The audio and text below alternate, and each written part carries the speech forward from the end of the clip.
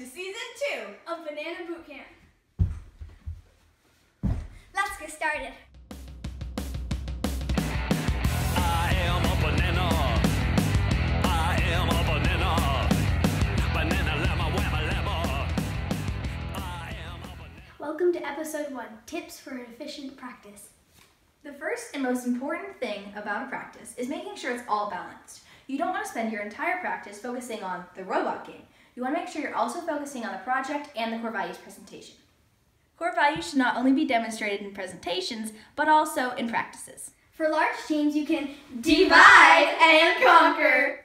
Have a notebook or binder to keep your team's research and notes in. Set goals to be completed by the end of practice. Have a 5-minute cleanup after each practice so your workspace doesn't look like this. If goals aren't completed by the end of each practice, you might have to assign each team member with homework due at the next meeting.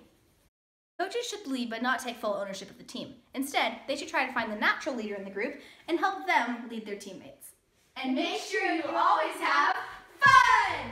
Everybody's saying that I'm losing control. They may be right, but there's one thing I know. When I feel like this, there's only one way to go.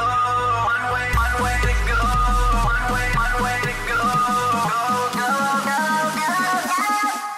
I go bananas.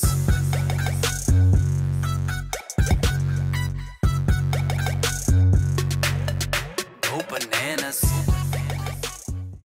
Welcome to Season 2 A Banana Boot Camp.